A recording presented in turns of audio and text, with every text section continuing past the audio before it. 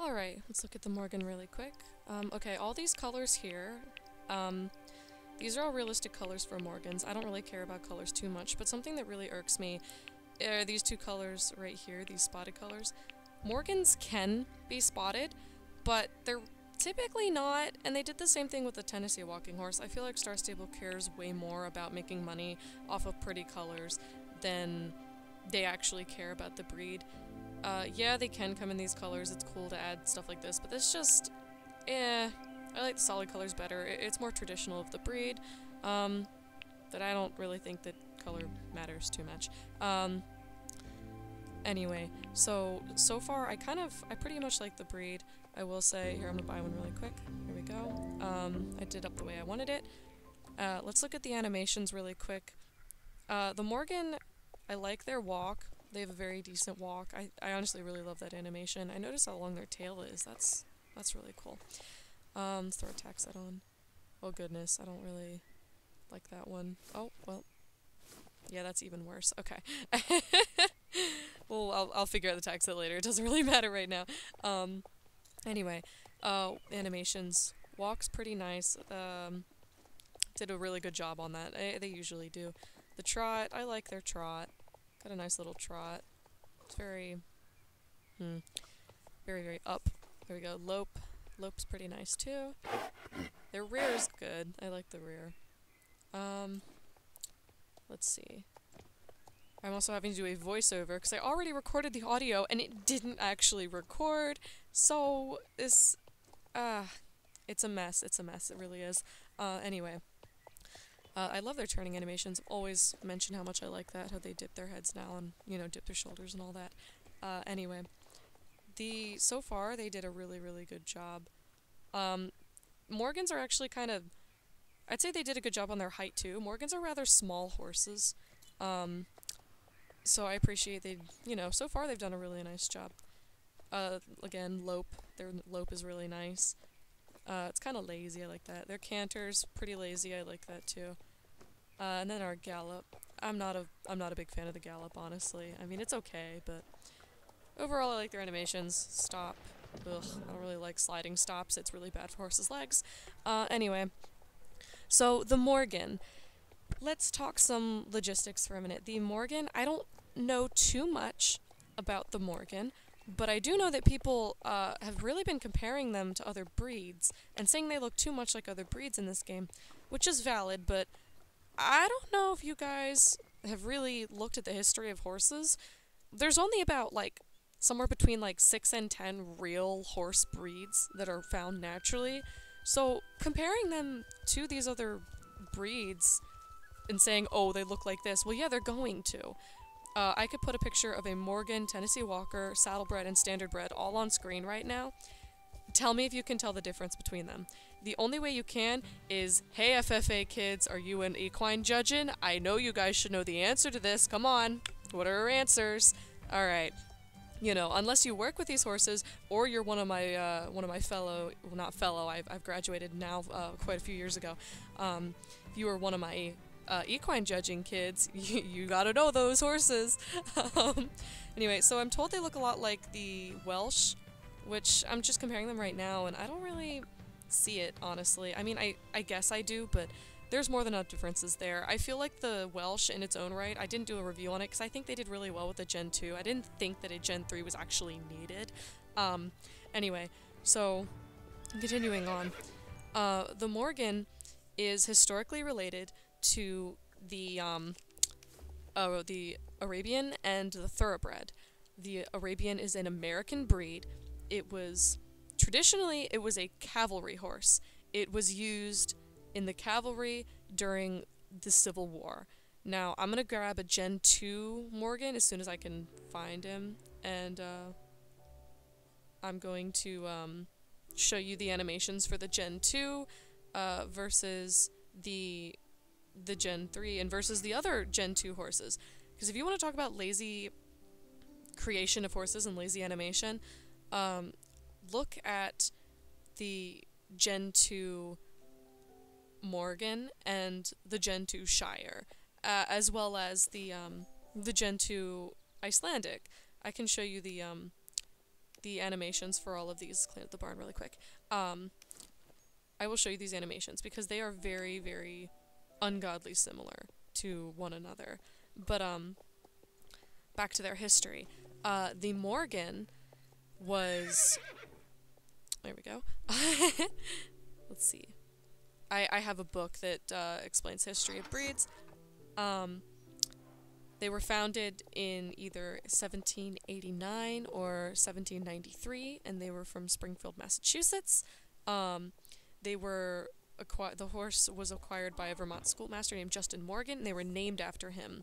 So they were a very, very American breed. Here, let's animations: walk, trot. There we go. Walk, trot, and lope, and rear. Okay, so that's our Gen 2. Now let's look at a Gen 2 Shire, and just to compare these animations for people saying animations were lazy, look at these older animations and tell me the difference. Here we go. Walk, trot, and lope, and rear. Did you see any difference between those two horses? Because I did not. You want to talk about lazy horses, that's... there you go. Most of the Gen 2 horses had the same animations.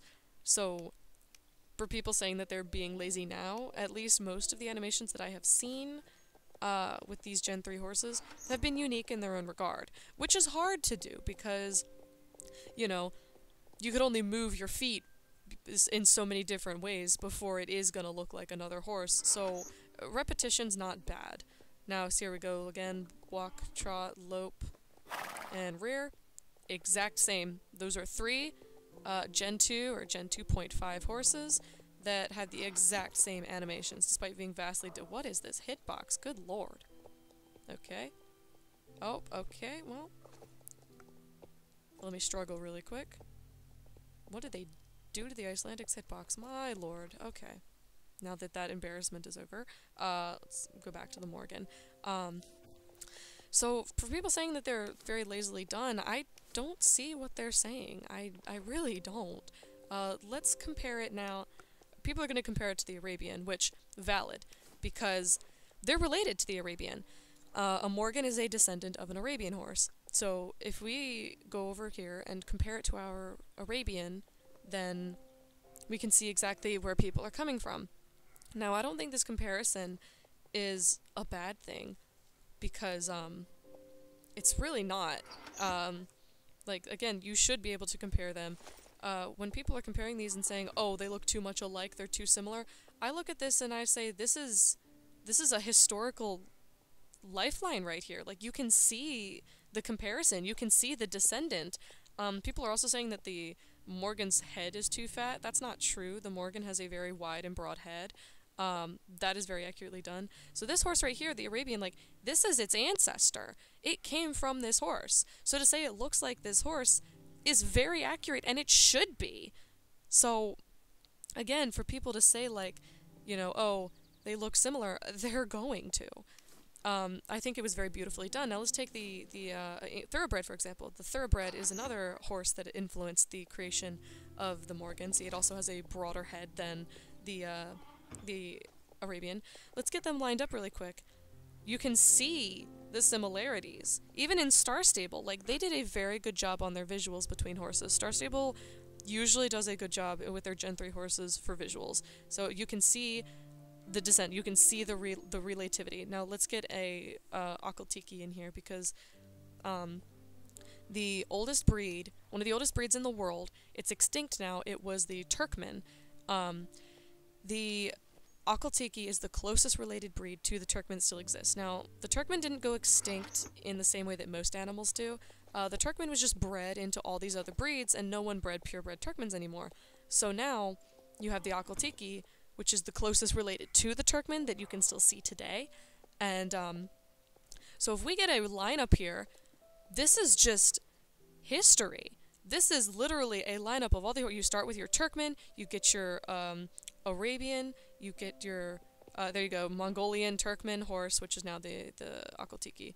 Then you get your Arabian from the Saudi Arabian Peninsula, you get your Thoroughbred, and then you get your Morgan. Like, then you would have your Tennessee Walker here. The Tennessee Walker was a mix of the Morgan and the Saddlebred. It was the epitome of American history. It came around in the 1863. Like, this is just a lineup of history. Like, you can see how all these breeds are related. You can see the progression, the change, the adaptivity to people's needs. Again, your Mongolian wild horse that was for raids and running in the desert. Then you have your desert Arabian, which has a little better stamina. Then you have your English thoroughbred, which is just running, go, go, go. And then you have your amazing Morgan, your cavalry horse, your tried and true, your workhorse, and then your Tennessee Walker, your plantation horse, the one who did the hard jobs, the one you could rely on for your farm work, for, you know, going in between your crops, not ruining anything. You have your progression, you have your history, all of it is right here, and I think Star Stable did an amazing job with this. It is amazing to be able to line up all these horses and see this history. I really appreciate this. I don't know if many people will appreciate it as much as I do, but I hope you do. And I think that the Morgan was very, very well done. The Morgan was just, it's a very, very well done breed. So for everyone who's going to say that, you know, oh, it looks like these other horses, it's supposed to. You know, take your Pasifina, for instance. That was one that they didn't do a good job on. Visuals, absolutely yes, but animations were horrendous. Now, I feel like another reason they did so well on the Morgan was because it doesn't really have any fancy gaits. Yes, Morgans can be gated, by the way. I have seen gated Morgans. I have worked with them in the past. You can have gated Morgans, but they're not typically gated. And I feel like that's where Star Stable falls short, is when you have all these animations. Oh, hang on, let's read the history. They have the basic history. They went very broad and said 1790s, which, yeah, I mean, yeah, sure. It doesn't go into the American history, though. This was a cavalry horse. In the Civil War, which started in 1861, ended in 1865, this was the horse that all your soldiers were riding. Even into the beginning of World War I, these were the horses people were using. They were so strong for their size. They were these little compact horses, super strong, could do exactly what you needed them to do. They were used for races and harness pulls and everything. So for all horses of their size, you couldn't beat them. Like, they were the most bang for your buck, amazing little horses. But back to what I was saying, you can't get that now with Star Stable. As soon as you get all these fancy gaits, like running walk, flat walk, paso fino, paso largo, classic quarto, paso corto, paso largo, and classic fino. That's what they are. Sorry, I messed that up. That's when they mess up. That's when Star Stable doesn't understand, because they just don't know. And we're gonna go through global really quick. Everyone's gonna talk crap about this horse. Everyone, I can already see it. People are not going to like this horse. It's not going to be very well received, because people think that it's just a cash cow. It's just, oh, here we are just updating another old horse. They throw something together, blah, blah, blah. That's not what I see in this horse.